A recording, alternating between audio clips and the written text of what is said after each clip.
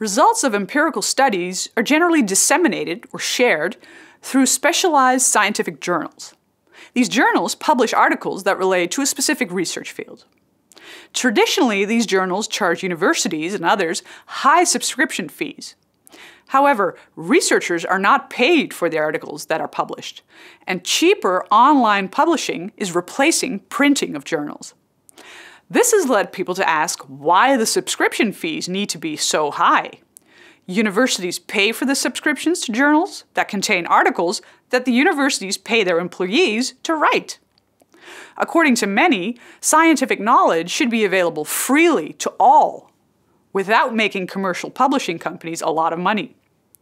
In the relatively new open access approach, researchers, or actually the universities, are asked for an author fee if a manuscript is accepted for publication.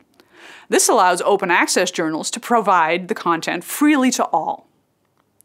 In either case, closed or open access, journals need to assess the quality of a submitted manuscript and decide whether it's good enough to be published. Submitted manuscripts in reputable journals are therefore subjected to peer review. This means an editor asks 2 to 4 experts in the field to review the manuscript. In most cases, the author and the reviewers remain anonymous. Reviewers do their review work for free. Reviewing is considered a professional responsibility. For some high-profile journals, the review process takes several weeks, but in most cases, the process takes several months, sometimes even a year or more. Reviewers can reject a manuscript outright, which happens often, or they can accept it as is, which almost never happens. Most of the time, reviewers will consider acceptance if the manuscript is revised. Revision can entail rewriting the manuscript, but also extending or redoing a part of the study.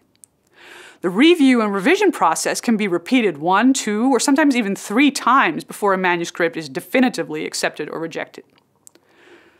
Journals obviously want to publish high-quality research articles, but how do you determine whether reviewers did a good job and accepted good manuscripts? Journals determine their quality according to the number of times their articles are cited by other articles. These citation scores are used to determine the impact factor of a journal. Of course, publishing in a high-impact journal will increase a researcher's chances of being cited, because people expect high-quality research in a high-impact journal.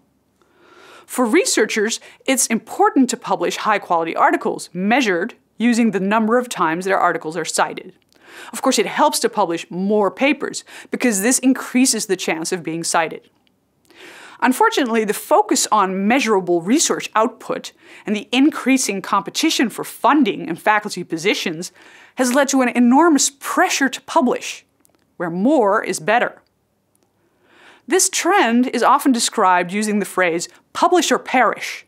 It nicely illustrates the importance of publishing, especially for researchers who are starting out and are appointed temporary faculty positions until they've proven themselves extremely successful both in publishing their research and obtaining grants to fund their research.